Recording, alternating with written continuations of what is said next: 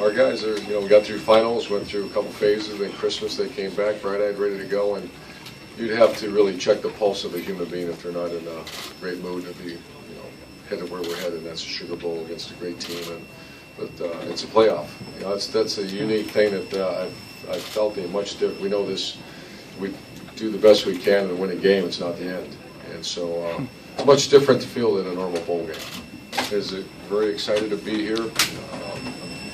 I made it very clear, and I haven't had to make it very clear, but it has been very clear that this is history. It's in the college football playoff. And what a great place to have it in New Orleans at the Sugar Bowl. So we're honored to be here.